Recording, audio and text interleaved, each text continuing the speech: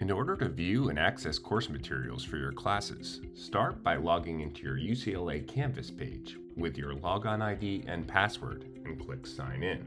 You'll be taken to your dashboard where you can see a list of all of your courses. Start by clicking on one of them, and once the page loads, select on the Course Materials link on the left-hand nav bar. You'll be taken to a page that has all of your course materials for all of your classes. In this first example, we have an ebook. We can view details about that item, hover over a Notes tab to view any notes from the instructor or from the campus store, or simply hover over Read Now to click into that item.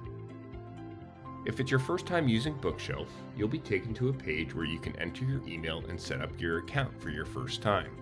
Once you're done creating your account, or if you've already created your account, you'll be taken straight into the ebook for easy reading. In addition to ebooks, it's possible you'll have courseware for one of your classes.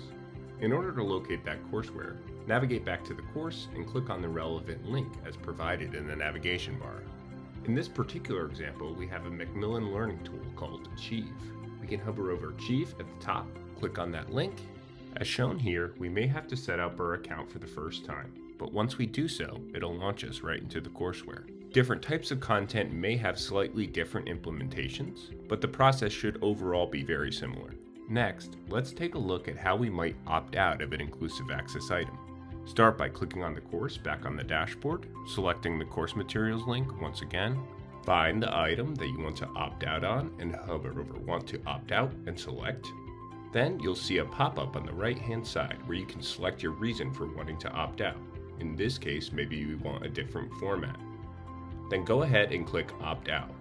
Notice that the Opt Out button now becomes an Opt In button, and we can opt in and out as many times as we want before the opt-out deadline. In this other example, notice that we have items that aren't inclusive access items.